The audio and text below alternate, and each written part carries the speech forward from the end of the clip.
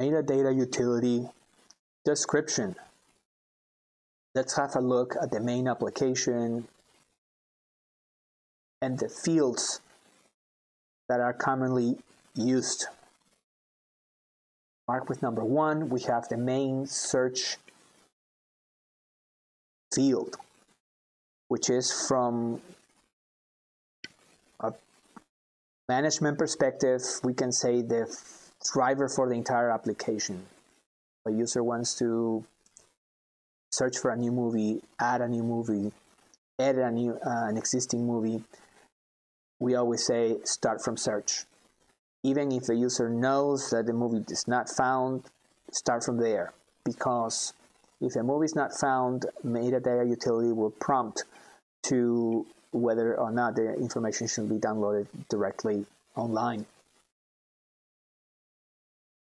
Marked with number 2, we have the main tab in the application. Marked with number 3 is the title of the film. Marked with number 4 is the field called title Supp, shortened for title supplemental. That field is the actual field that will be used in Windows Media Center. So in most cases, the title of the movie will be the same, but we will have examples in which, for example, we have a movie, The Last Samurai, and we bought a movie set that came with a letterbox format, a 4:3 format, and also an extra DVD. So that now we have a movie that has the same information, the same ID, the same cast, the same director. However, we want to rename the title of the movie to show maybe the movie that is in letterbox format, the movie that is in director's cut format, or the movie that is in the 4:3 format, or mark the movie section or the DVD section that is actually the extras. So we can customize that title in this field, and that's exactly how it's going to be shown in Windows Media Center. Marked with number 5 is the date of release for any given film, and it's always written in a backwards format, starting with a year, 4-digit, dash, followed by a 2-digit month, followed by a dash, followed by a 2-digit date of the month. So as long as the information is being automatically downloaded, this will be automatically pre-formatted. However, users have also the capability of entering that manually. If the information is not entered in the format as described, then it will not be shown properly in Windows Media Center. Moving on, marked with number 6 is the field WMC ID, which is a unique field assigned automatically by Metadata Utility that works in the background. That's how Metadata Utility tracks records. Marked with number 7 is a field called ID, which we see twice, mainly because that field number is the field that Metadata Utility uses to track the record data information. Metadata Utility uses a relational database management system, abbreviated for RDBMS, which stores the data in different locations. And in order to show the user the complete movie, metadata information is being basically pulled from different tables, so to speak. In a fully automated form or usage, these fields, number 6 and number 7, will have very little importance to a user. However, for those advanced users or users that accidentally deleted information, deleted records, they find themselves with records that we call orphan records or childless records, which we will have detailed videos and write-ups, and we will see in other videos more detailed information as to how to troubleshoot and how to repair those records. But in those situations, that's where these fields will come into play. Marked with number 8 is the cast. Marked with number 9 is the director or directors. Marked with number 10 is the genre for a given film. Marked with number 11 is the overview of the film or description of the actual film. Number 12 is the actual tagline for the given film. Number 13 is the duration in minutes for the particular film. Marked with number 14 is the studio that is attached to the film. This is also a drop-down box, which we have a separate video that dives into how these records are managed, these drop-downs are managed. Moving on to number 15, there's another drop-down menu for the data provider. Metadata Utility uses primarily the movie database. However, users may choose a different provider. In that case, they may want to reflect that, and that's where this field comes into play. Again, we have a separate video that dives into how to manage those lists, how to edit those lists, and other additional details.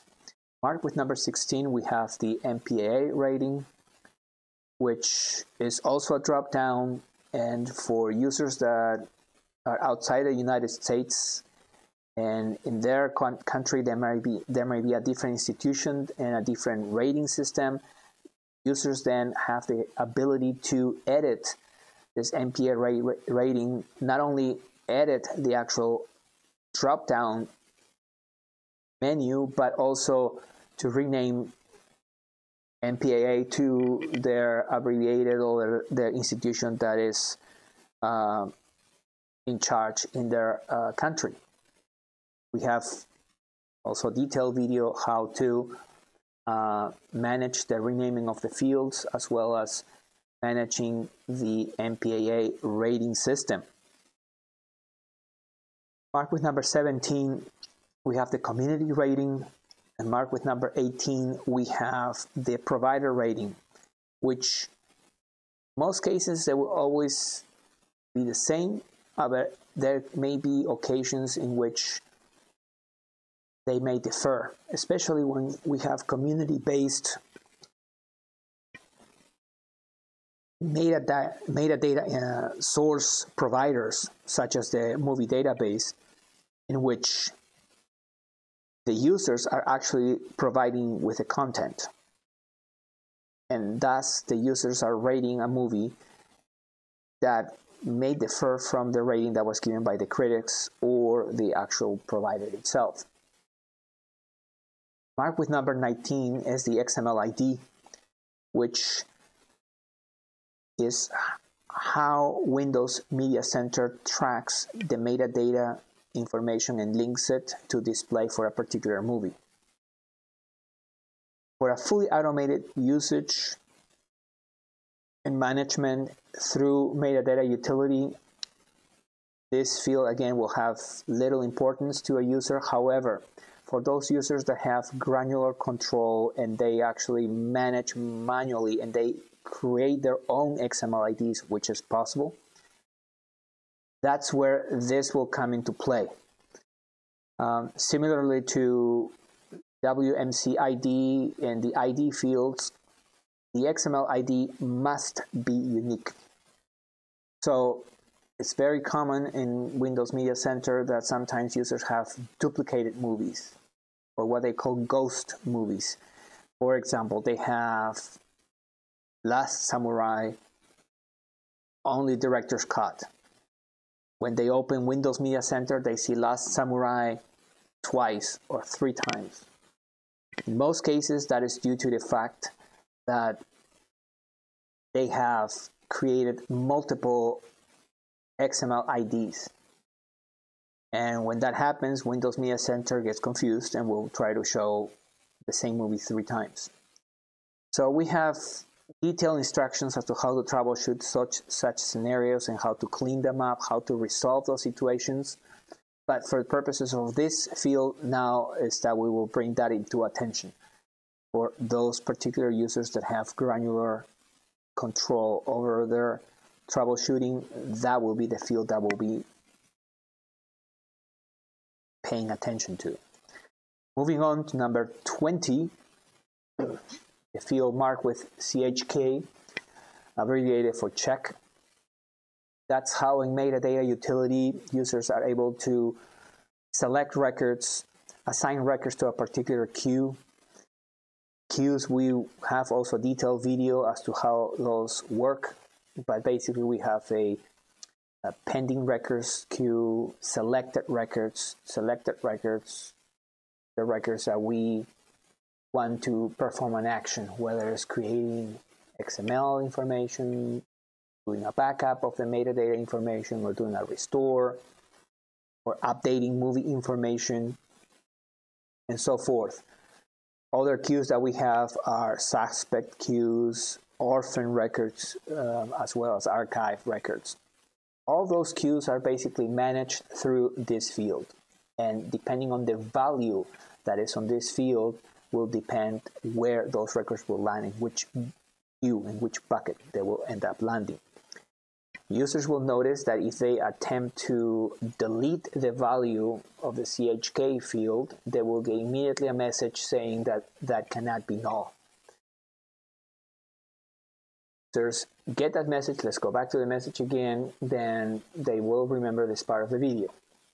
Marked with number 21, 22, and 23 are the path builder fields, which we also have detailed videos as to how they work and how we use it. However, for purposes of this video, we will say that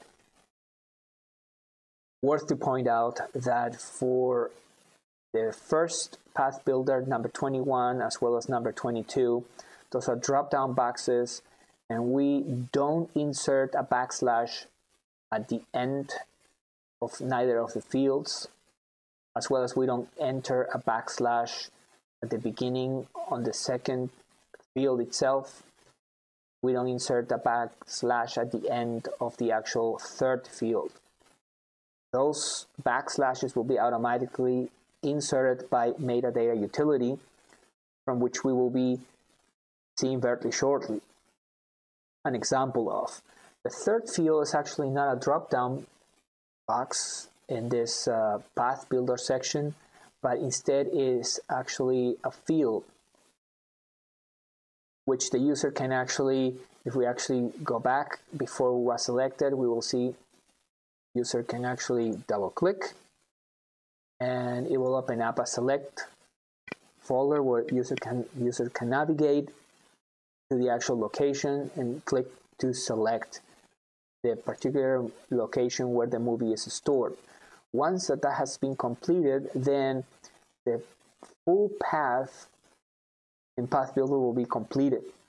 And that's when we can actually go to the second tab in Metadata Utility called the Path section, which basically, here we have it marked with the number 24, which basically shows a bunch of fields that are grayed out, and they are grayed out because they can't not be manually edited.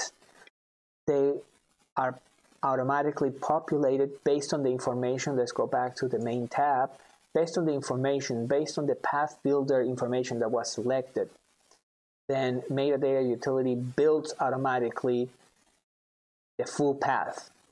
That's why we said originally don't insert a backslash in between the fields, because as we go back to the path, the field for 25, we see that Metadata Utility has joined each one of those three fields and inserted the appropriate backslashes where it was required.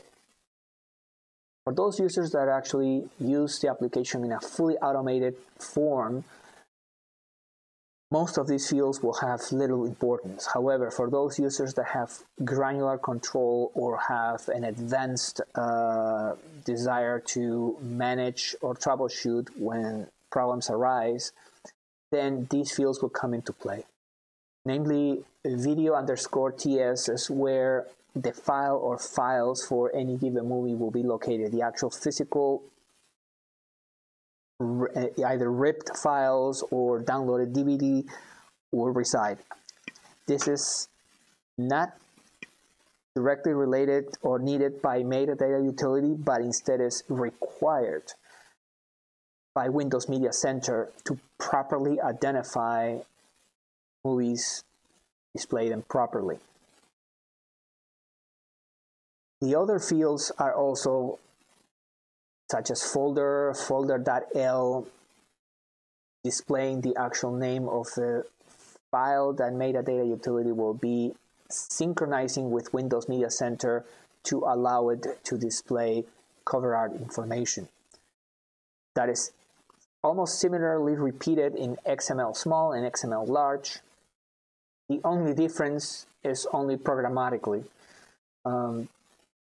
XML Small is the actual text as you see it, is exactly how it's going to be inserted in the XML file for those two records. For the cover art small, the thumbnail, as well as the larger cover art file. The last two fields, which are with a white background, they are white background because they are editable. That's an exception in this path. Those are the actual names of the actual files that will be used to download those files directly from the internet, directly online, and those files, once that they are downloaded, they will be renamed into folder in Folder.L. In such cases that users want to use a different file, we have detailed information how to do those kinds of granular or more advanced control of the download of cover art information in other videos, as well as in detailed documentation that we have available on our website. But for purposes of this part of the video, we can mention here that that would be where a user can actually enter a different name to have it download a different file and show it into Windows Media Center. Lastly, we have marked with number 31 a record selector, which allows users to navigate between records very easily. If we actually looked back at the number 25, marked with number 25, the full path, and we actually go and double click on it, Windows Explorer will be automatically opened by Metadata Utility and will automatically open that path and show the contents of that location. In this particular case, it will show the files that are expected to be there. We were just talking about, we have a folder_ts, which is where the actual movie or movie files are supposed to be located for Windows Media Center to properly identify that record as a movie. We also see the actual XML file with its XML file ID, which, as we mentioned, has to be unique. And we also see additional cover art information such as the folder as well as the Folder.L files that are used Windows Media Center to display the cover art information. Moving on to the next tab in the main Metadata Utility application, we see the tab called Folder.jpg. We double click on that window.